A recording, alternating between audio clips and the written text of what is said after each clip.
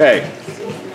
So the first thing you're going to do is, and I want you to watch this first part, it's going to be fairly quick, and then you guys can get started. So eyes here, or on one of the screens where you can see this, and until we're done with this part. Also, no talking. So come watch. If you have questions, please ask them. Otherwise, save it. Okay. So when I'm making this head shape, this one's a little bit long and thin. Just fix that. I'm going to make it very much rounded. It's a dome shape. The only squarish portion is the front of the jaw, and that's only on certain people. Like me, for example, I'm pretty rounded all the way through, both bone structure and because I'm fat. So I'm going to round all of this. Where do the eyes go? Halfway. Right in the middle of the head, not up towards the top. So once I've got this pretty well figured out, the right general shape. Yeah, that's fine. I don't actually think that's mold. It might be, but. It looks like it. Yeah. And it smells weird.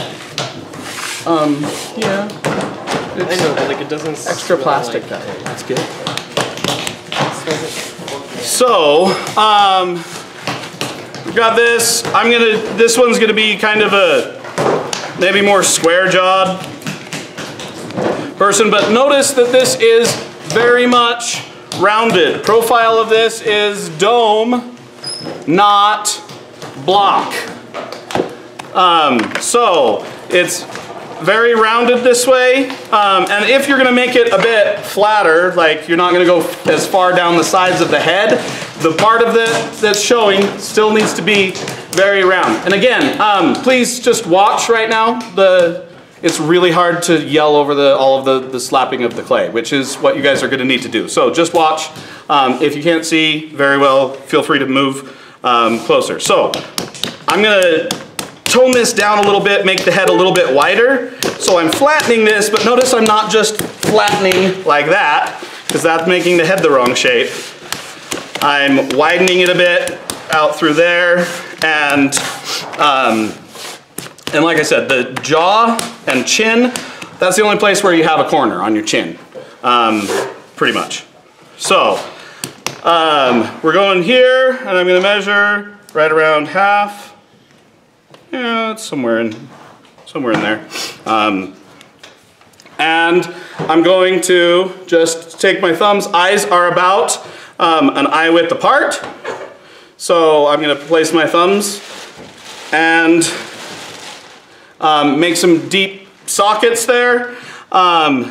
And these are just the beginnings. This is not actually deep into the eye socket. This is just to kind of the beginnings of the outline of the cheekbone structure. Your cheekbones, if you touch, there's like the tip of your cheekbone, which is underneath the edge of your eye, and then right below your temple and in front of your ear, there's another end of it, another knob, and you kind of draw a line between those, and that's the line of your cheekbones. And they vary a bit, but that hollowness right next to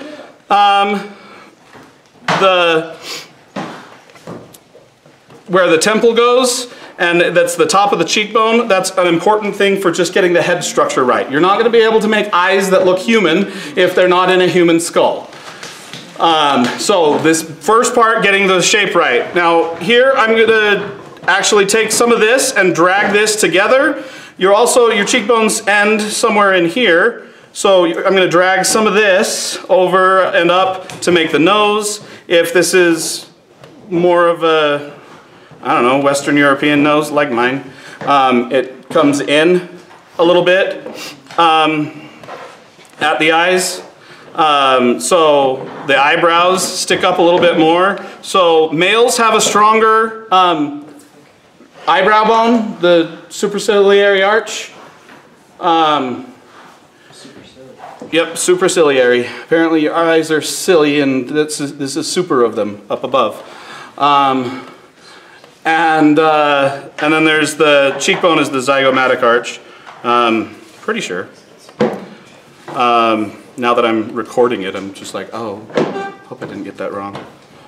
It's been a while since I've actually looked them up. So, and then the outside edge of your eyes, if you look at like a skull, which, oh, they still have mine on stage.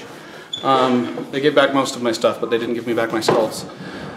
If you look at a skull, the eye socket's actually kind of squarish, particularly the upper eyebrow, but this edge, the outer edge of your eye comes back quite a bit. It should not be level here.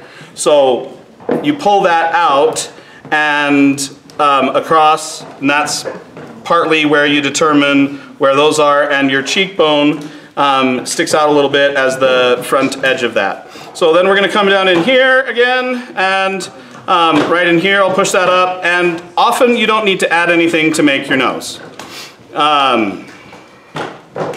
And then to make your nostrils, it's like one of my dad's dad jokes.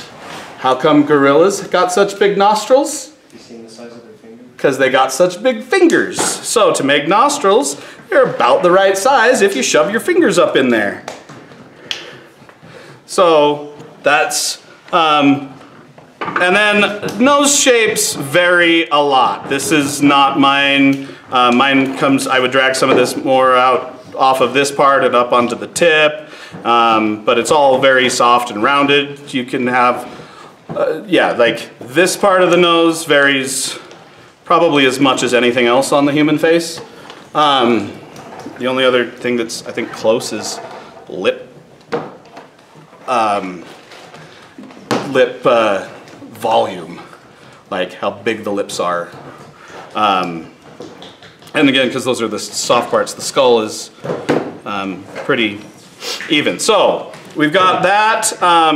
Then I'm going to kind of come in here and push down a little bit right here, start defining the, it helps to see where the cheekbone goes and where it is, and it starts giving a little bit of that, the nasolabial fold, which is the smile lines. That muscle structure, that kind of bulks up. Your lips will come down in here, but your face, the skull protrudes pretty far forward. Your teeth go clear back into your head. So when they stick forward, that protrusion right there will show up. And then work on symmetry. And that's as far as you need to get today. For a male, I probably want this a little bit stronger. The skull kind of comes and doesn't scoop up quite as much. So I want to make this just a touch stronger. And I can do that by, kind of smoothing, pulling clay away from it, or digging a little more up into there. That's probably a little bit closer, but that means I've got to fill more in here when I do the eyes. And when we do them, we're just going to add a dome shape that's about right. If you get past this, you want to get like the cheekbones lined up, and depending on how youthful and what am I trying to say?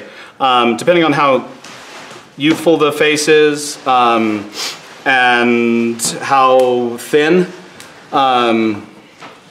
So very young, you've got extra fat in your face. That's why they call it baby fat. Like you can be skinny everywhere else, but just because you're young, you'll have a little bit more on and around your cheekbones.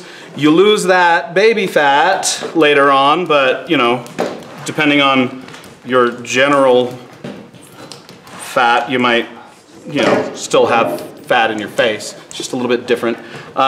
So depending on how, and thin faces and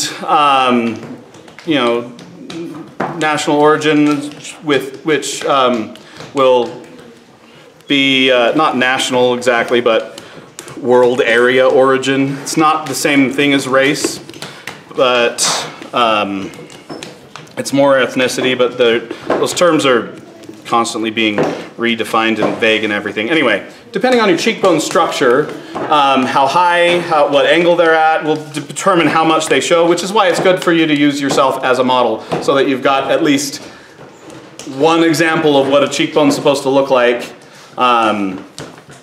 And then for the nasolabial folds, if you don't have quite as enough buildup right there, it can be really good. Generally, you want to make things start out too defined. So you would add a fold like this and then smooth it down. And then that will still have that defined cheekbone over there, but fill in some of that space over here at just the right point, and then it kind of comes down and wraps around and thins out as it attaches more to the chin. So I can soften that up, but that's in the right place and is about the right structure.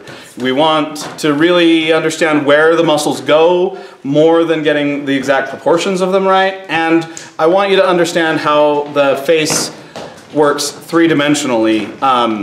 Most people, yeah, I think 93%, it's easier for them to think two-dimensionally.